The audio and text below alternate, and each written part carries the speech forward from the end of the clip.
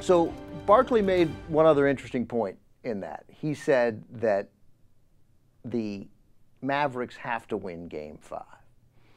That's a fairly reasonable thing to say, right? A series is 2-2. The winner of Game 5 obviously will be up 3-2. And we hear this a lot about must-win games, the importance of winning a game in the series or the series is over. So I spent a great deal of time yesterday. Ben did a lot of research. I did this. I have, be like Rush Limbaugh, I have papers. I have a fax. So I went through the NBA Finals every year since 1950 and determined which games the champion won. If you won it in 7 games, what were your 4 wins? 1, 3, 5, 7. Was it a sweep? 5 game? What were your 4 wins? You work for Turner Classic Movies, right? That's right. They must not have you very busy. This is good stuff, though. Rick, we went over this a little bit, but I was interested to find out, leaving out Game 7, because if it was a 7-game series, the winner of Game 7 won 100% of the series. So we'll leave that one out. Which series has the best winning percentage? Which game in the series do you think has the best winning percentage? The team that wins that game goes on to win the series, what percentage of the time? It would seem like either Game 1 or Game 3. I would think. Well, I would have thought that as the series went along, the number would just go up. As you got further and further along, the games become more important as you increase the likelihood that a team gets to 4. But it's not actually the case. You're right. 74% of the teams that win Game 1 in the NBA Finals go on to win the championship. And that is the highest number. It's tied for the highest number with Game 5 and, no, I'm wrong. I'm sorry. It's tied with Game 6. Winner of Game 6 wins the championship 74% of the time, but that counts the 22 times that Game 6 was the deciding game. So you're saying Game 1 and 6 are both 74%? Game 1 and 6 are 74%. Okay.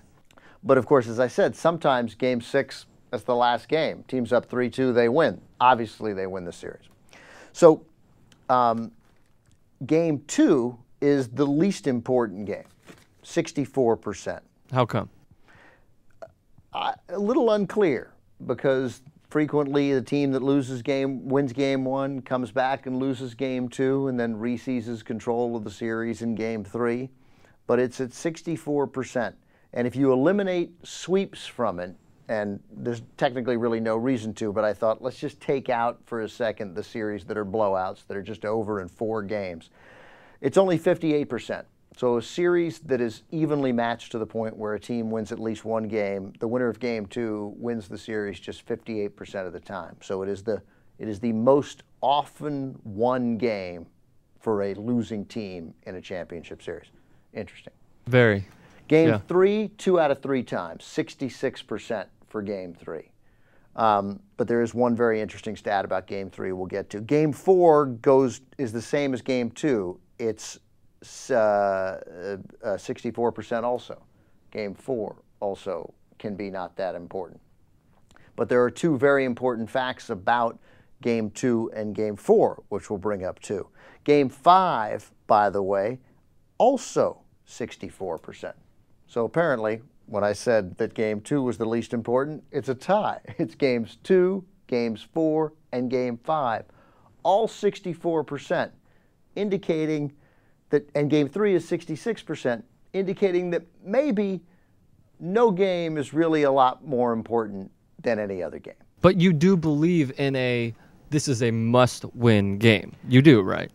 I believe there are frequently games that are clearly incredibly important to win. So like tonight, you would label this a must-win for Dallas. I don't like that kind of language, Rick. But because Dallas has won. But to go back to Miami for 2 games, right. I would consider this a must-win for Dallas. Well, as Charles Barkley said in the earlier clip, that you got to be an idiot to think Dallas can win 2 games in Miami. And this has always been my way of thinking about that. And mainly it's just a psychological difference. Of course, Dallas would have to win 2 games in Miami. But really, they just have to win one game. They have to win game 6. And then they play game 7. And Miami has to win that game too. I don't know if I agree with you. Well, if they win game 6, and we know they can win in Miami, they already have won in Miami. All they got to do is go on a 17-2 run to end the game, and they can win a game. It's no big deal. Just do that again. It's no big. What's the problem? Talking out of your ass, man.